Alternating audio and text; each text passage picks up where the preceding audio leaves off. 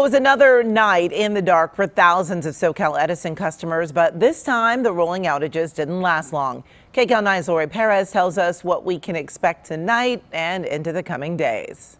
And everything shut down. We had no idea it was coming. I had seen, we have friends in Woodland Hills that had their powers out for 3 hours this afternoon. So we were dreading that sort of situation. From Woodland Hills to Leah Haberman's house in Santa Monica, rolling blackouts pushed families into panic mode over the possibility of hours without AC or fans.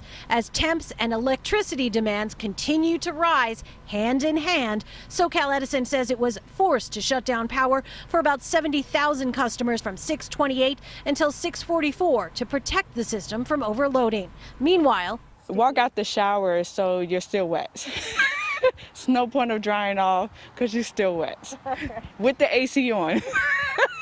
After years of that kind of sweltering summer back east, transplants Nina Smith and family know the best way to beat the heat is to not fight it, which is why we found them starting their hike as the sun was going down. They'd find some relief, but maybe not. UCLA climate scientist Daniel Swain has been warning this heat wave could be one of the biggest heat waves we've seen this decade. And in fact, he says, we're going to see a lot of nights, especially across the inland areas, where temperatures never drop to comfortable levels, and that adds additional stress on the human body, additional stress on electrical grids, and just makes it harder to cope with the heat when it doesn't cool down at night.